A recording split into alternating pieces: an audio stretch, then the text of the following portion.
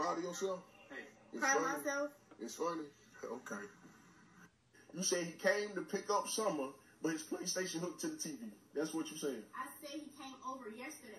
And why was he here yesterday? To come chill with Summer. He back here today at 12 a.m. to pick up Summer. His PlayStation still hooked to the TV.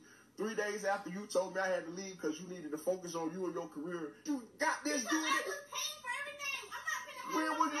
You were not paying for everything. Okay. What's a co-parent? What are you talking about? Co-parent? You had a parent in the house. What you talking about co-parenting? I taught her how to talk. I taught her how to use the pot. I taught her how to walk. And you talking about you had to co-parent with this guy who didn't want to be a parent? I never said that you couldn't be in her life, but quite frankly, we're not gonna be together. I didn't want to be with you. You want to be with him. That's why his PlayStation hooked to the TV that I bought.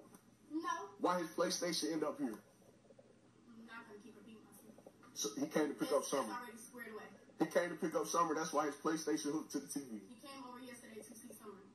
Today, You said, and he left his PlayStation. Yes.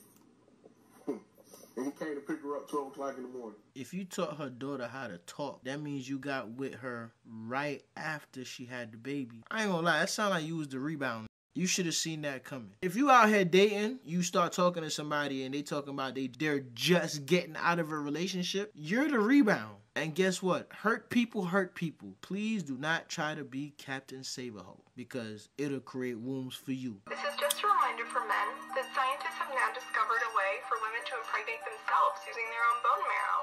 And the only child that can result from those pregnancies are female. So we no longer have any need for you, genetically or physically. So, tread lightly.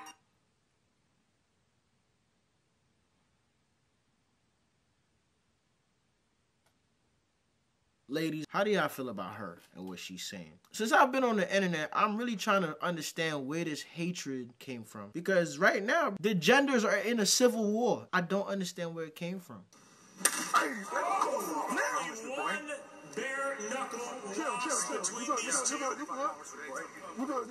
I wasn't ready, bro. Listen. Don't blow your chances. Don't blow your chances. Bro, did y'all see the banana? Don't blow your chances.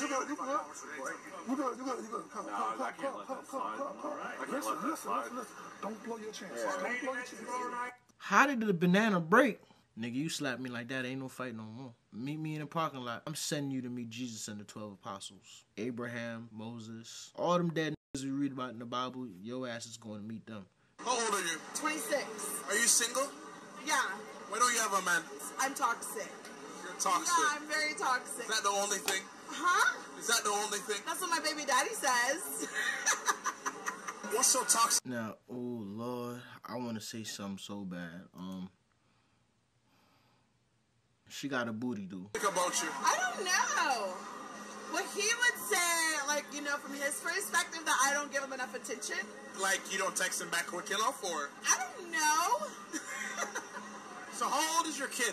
My kid is 5. Is dating easy as a single mom? Is it easy as a single mom? No, because guys are fucking weird. What are some of the problems you run into? Like, some of the problems I run into, I guess, like, a lot of them want to just, like, smash immediately, and it's kind of icky. Really? Yeah. Right now, you're running into men who just want you for a second. I'm manhandled right now. What do you mean you got manhandled? He, like, grabbed my hips, and he was like, you got too much in the back, because he bumped into me. You got a lot in the front, too. So guys are kind of weird. How old are you? 26. She ain't deserve that. Stop it. Go ahead and stop it. She said that she is single because guys are icky and all they want to do is smash. If you go back to when he first asked her the question, she said that she's toxic. So which one is it, babe? Are you toxic or is it that dudes just want to smash? Well, I go on TikTok, so today I'll be showing y'all where I'm from. In the background, you can see my mansion right there, my 1-bedroom mansion. I'm going to flip the camera and move a little closer to my mansion. But yeah, this is where I'm from. We're in St. Elizabeth right now. This is my mansion. First story, second story, and my third story. Right here you can see inside the mansion, this is my table. And that's my queen size bed and my king size bed right here. This is my dresser. Ka-ching! And yeah, this is the house, inside the house. Now I'm gonna take you to the other facilities of my mansion. Right over here, you see we have the playground. Have a one pig over there. Some goats. Yes. Hi, Mr. Goat. The house I grew up in was probably a little bit bigger than that. It was 2 rooms, a kitchen, a living room, but it was small. It was pretty small. And it was made of wood and galvanized. Mr. Goat don't want to speak to the camera right now. This is my bathroom. This that latrine? Porcelain tiles. Bath that has been imported from another country. Yeah, so when you're bathing, you just stand on that thing right there. You put the bath down here. Oh, no, this is where she take her shower. You stand right there and yeah, you have a bed. Old TV. Cause we got some new stuff. Right now I'm taking it to my kitchen. This is my tantrum. I wash my dishes and put it on this. Call it tantrum. And this is my kitchen, that's my stove. Couldn't I start the stove tap work? That's my fireside, and this is my granduncle Lennox. Could I say something to TikTok? Say something to TikTok. TikTok, what happened?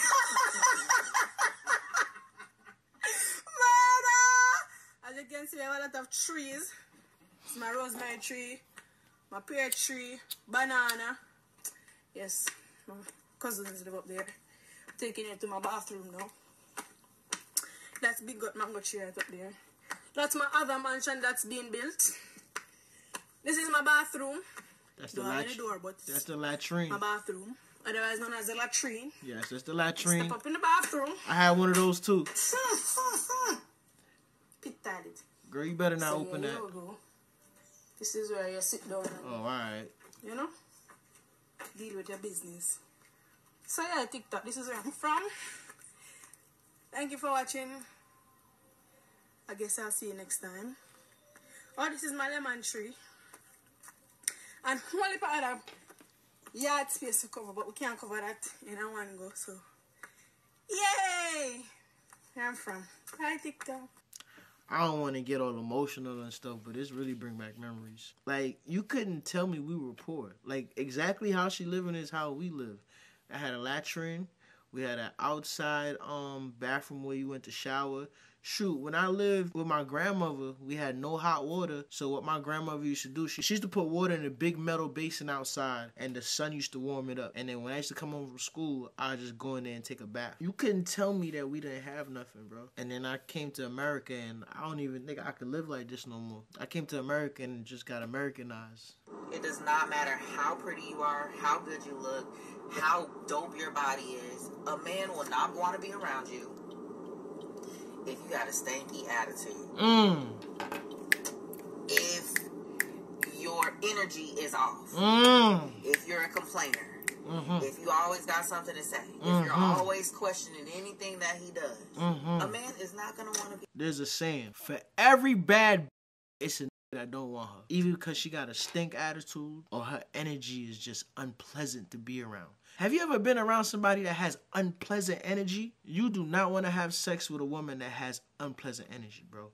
I believe in the transfer of energy when you have sex. And the worst thing you can do is be intimate with somebody who's a succubus. You hungry? Not really.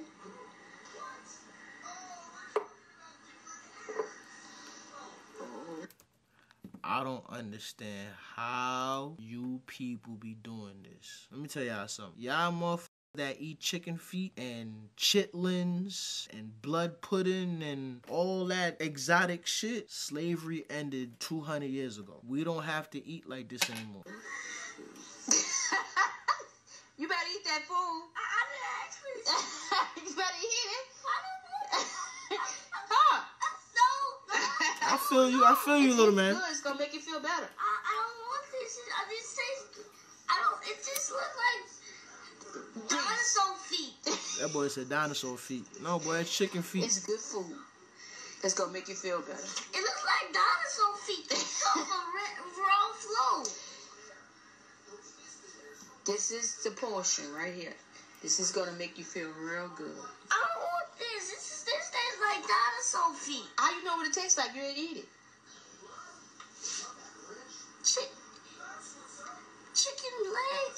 We don't have to eat like this anymore, my people. Chicken feet, chitlins, oxtail. Ooh. Ooh, damn.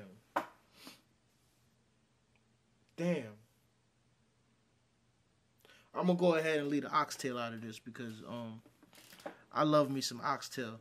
And that's right next to the ass. That's right next to the ass. Damn, I'm out here contradicting myself. You can't tell people don't eat chicken feet if you eat oxtail, bro.